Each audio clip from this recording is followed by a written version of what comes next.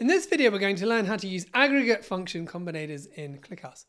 Aggregate function combinators are aggregate functions with appended suffixes that change the way they work. We're going to explore them using this Midjourney messages dataset that contains metadata about images created using the Midjourney Gen AI service. So let's launch ClickHouse, and then we're going to create ourselves a table called images. We'll use the merge tree engine, and then we're going to order the data by the size, the height, and the width. And then we're going to select everything except for the content and URL columns from a bunch of Pocket files that I've downloaded on my machine. We'll speed up the ingestion process a bit, and you can see it processes 55 million records in just over 20 seconds. So let's have a look at what one of the records looks like. So you can see we've got an ID, a channel ID, a timestamp, image ID, and most importantly for this video, we've got the height, the width, and the size of each of the images. Now let's say we want to count how many images we have that are 2,000 or more pixels in width. So one way to do that is to use an aggregation filter. So we can use the count function, and then we can filter it where width is greater than or equal to 2,000. Alternatively, we can use ClickHouse's COUNTIF function, and then inside the brackets we can say width is greater than or equal to 2,000. And if we run that query, you can see we get back exactly the same result of just over 17.6 million. Let's delete the aggregation filter, and we're going to add in another COUNTIF. So this one's going to be for very small images, so less than or equal to 340 pixels in width, and then we can add the two results together. We can also do count distinct, so we can count the number of distinct widths and heights, and you can see it comes back with a result.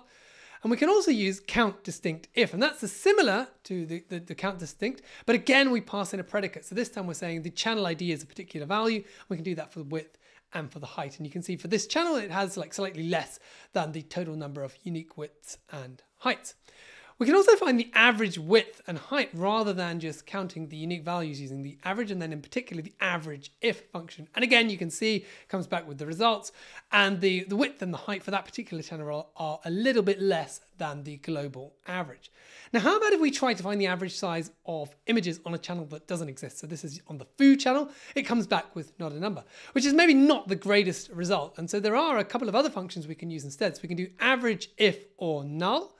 And then we can do average or default if. And if we run that, we can see the results come back. So if it's a null and it's trying to do an average of something that doesn't exist, we're going to get a null value. And if it's default, then we're going to get the default value for that particular type, which in this case is 0.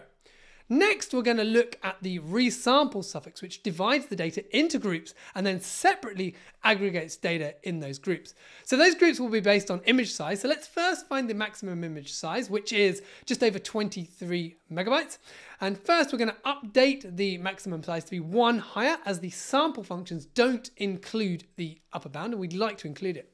Now, these functions return arrays with a score per bucket. So we're going to use arrayZip to combine a bunch of arrays together, because we're going to call a bunch of functions at once. We'll call arrayJoin to unpack those arrays into rows, so it's a bit easier to see the results, and then untuple so that each of the values goes in its own column.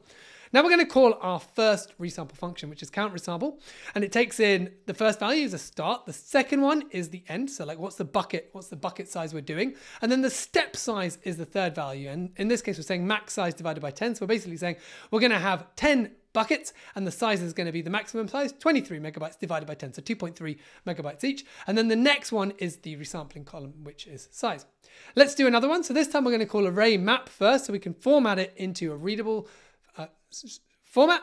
We'll then call the min resample, so we're going to find the minimum size again from 0 up to the max size in these 2.3 megabyte chunks. And then this time we pass in the column on which we're applying our minimum function, which is going to be size, and then the resampling column again is size.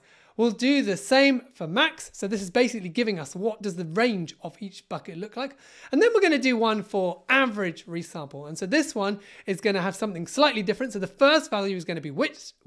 So we're computing the average width, and again, resampling on size. And then the second one, we'll do it averaging on the height. So we're going to get the average height and the average width per bucket. And you can see it comes back. The first bucket and the third bucket have the majority of the values. You can see again that the division is 2.3 megabytes for each one. You can see on the top bucket, we've got 1122 is the average width and 1099 is the average height. And if we come all the way down to the bottom, the biggest image we've got, there's only one in that bucket, and it's 11264 in width and 2048 height.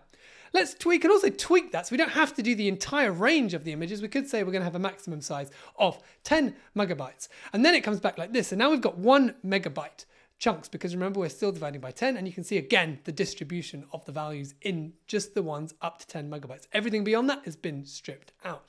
So if you enjoyed this video, you might also like this one here, where we explore ranking window functions in ClickHouse.